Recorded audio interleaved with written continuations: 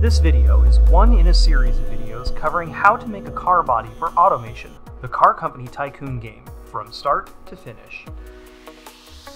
In this video, we will apply the bevel modifier and work on rounding off our windows, which are currently in a rather square state.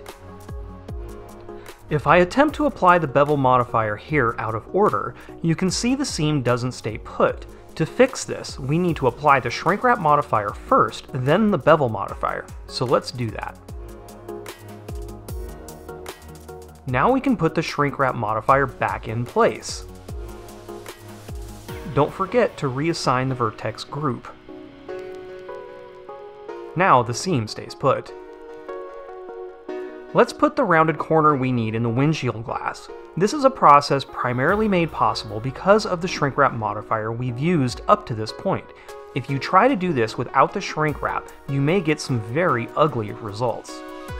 So with these three vertices selected, I'll Ctrl B to bevel and scroll up on the mouse wheel to get the number of segments I want. Now I'll auto merge edge slide this vertex here. I'll edge slide this vertex up and down and all around until I get it somewhere I like. This section is now an n-gon, so I'll select these opposing vertices here and press J to join, and again with the next two vertices. I need to connect the rest of these with some triangles now, so I'll select two vertices and press J to join until I have fully formed geometry. Rather than apply the shrink wrap here, I want to have a little more control over where these vertices end up, so I'll manually adjust them up along the Z-axis until they're sitting on the surface of our target mesh.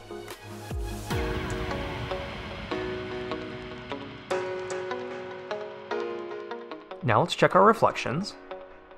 Let's turn off this wireframe. Let's make some small adjustments.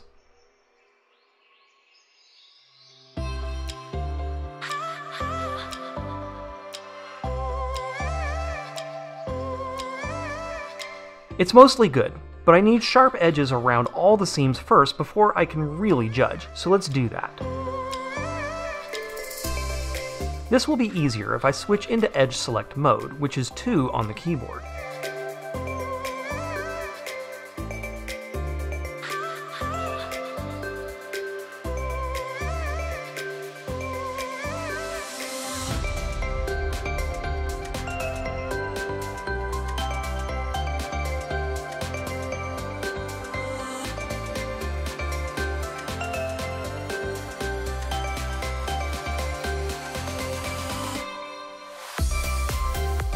Now that I have all the edges selected, I'm going to go through and deselect the edges in the middle of the seams.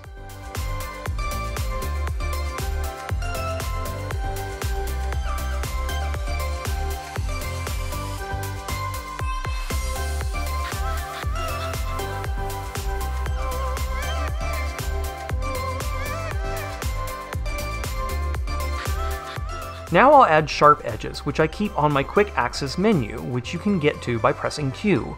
You can program just about any function you want Blender to do in this menu. Otherwise, the sharp edges can be found here in the Edge menu.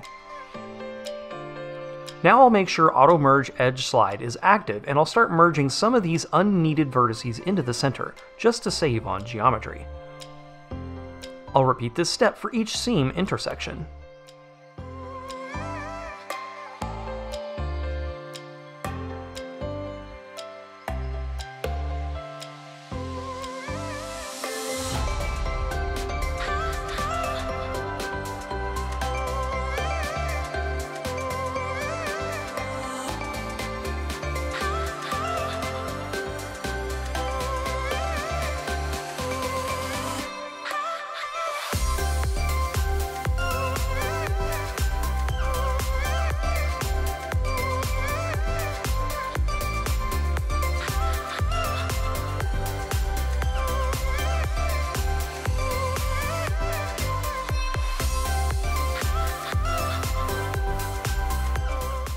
Let's take a look at our reflections now.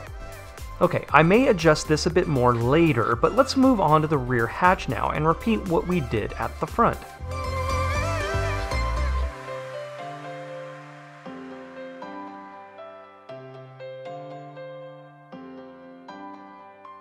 In this case, I need to do things a bit differently. After I edge slide the first two vertices, I'll join these two verts here and get rid of the extra triangle. I'll edge slide this one down. I'll repeat it for the next one over.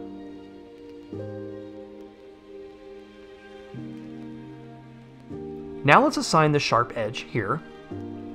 I'll move the vertices up manually on the Z-axis until they're sitting on top of the target mesh.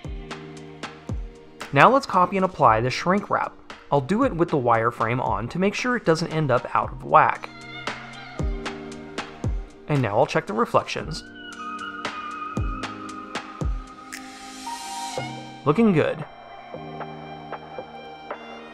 I want to round off this part of the quarter glass some more using the same techniques. So let's throw a single bevel here.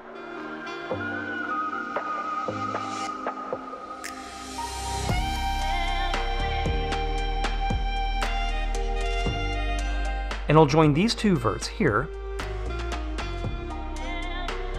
I'll copy and apply the shrink wrap modifier.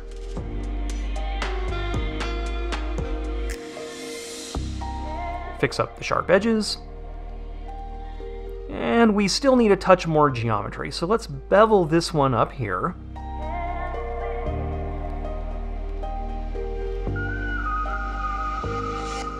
Auto merge, edge slide.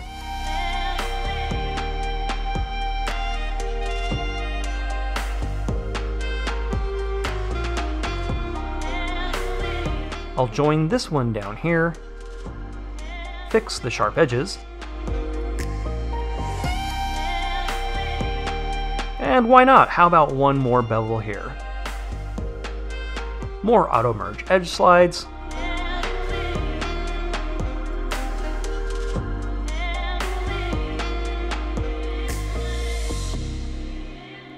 Fix the sharp edges. I'll take these two faces and press F to fill them, and I'll just rework the quads here by joining alternating vertices here. Let's check reflections. Better than I thought they'd look. Let's make this curve look more like a curve now, rather than just a jumbled collection of butcher shop bevels. I'll do this from right side view, which you can get to by pressing Ctrl 3 on the numpad.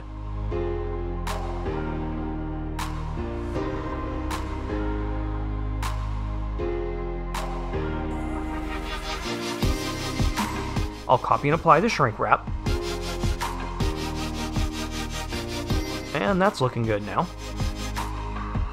I have a lot of bunched up triangles here, so let's try selecting these four faces, pressing F to make a large n-gon, and then I'll join these two vertices here. And now we actually have a pair of quads. One last look at our reflections. Let's make some quick adjustments up top here.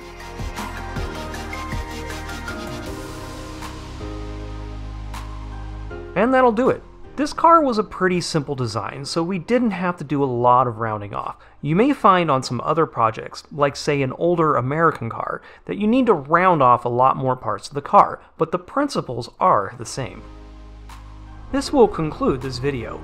If you found it useful, give the video a like, and hit the subscribe button to get more videos like this one as they're released. See you next time!